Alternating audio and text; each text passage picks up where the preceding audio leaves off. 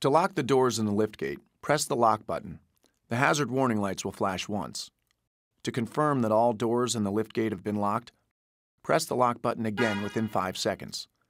If they are closed and locked, the horn will sound and the hazard warning lights will flash once.